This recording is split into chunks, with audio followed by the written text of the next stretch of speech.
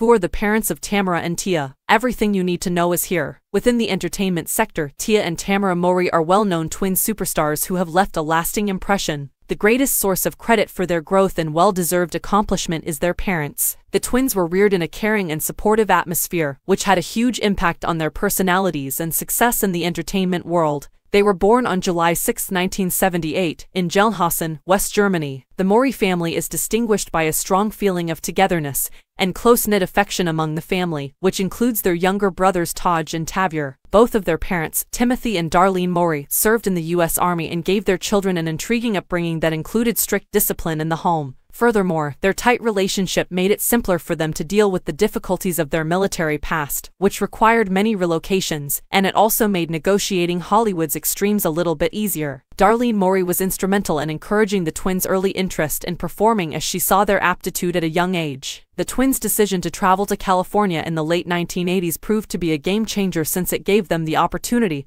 to try out for different parts. The breakthrough was the well-known comedy Sister from the 1990s, in which the twins played siblings who were split up at birth but managed to navigate adolescence together. Not only did the program launch their careers, but it also demonstrated their natural chemistry, which mirrored their true sisters.